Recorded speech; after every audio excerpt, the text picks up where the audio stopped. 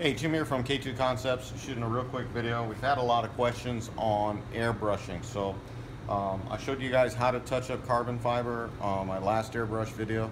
What I'm going to do is show you guys how to touch up, in this case, they're clear flames or true flames. You can also use this technique on camouflage, a lot of camouflage. So what I do is I take a 3x5 or recipe card or index card, whatever you want to call them, something heavy, some cardstock, okay, and then I'll tear them so you got an irregular edge, and that's what I'm going to use to mimic the pattern. So in this case, you can kind of see how the area where we taped it off, okay.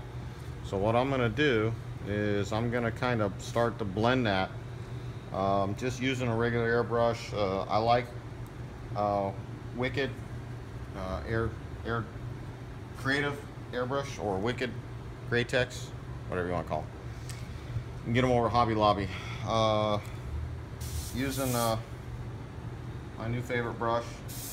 I like these because I've got carpal tunnel, so I can't always use a dual stage. But either way, whatever's comfortable with you. You kind of start to blend that. And kind of move on to the next one.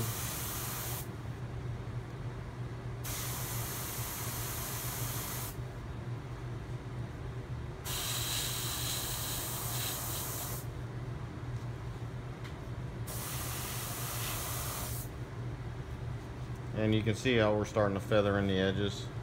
And then for the lighter parts, you can kind of get a little random if you want. Kind of fill that stuff in.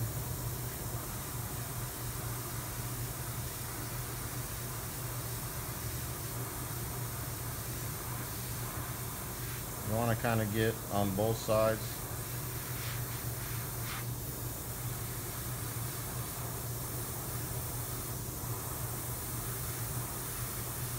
And then on this one, since it's so big, now I'll go back to the cardstock. Maybe do this.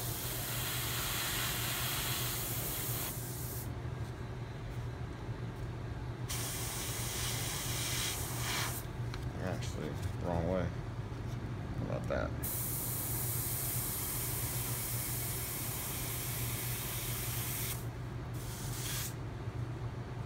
Every now and then you got to clear the airbrush. Make sure you hit it a little bit heavy on the line, that way the line starts to disappear. Anyhow, you guys get the idea. So cardstock just tore in half, random.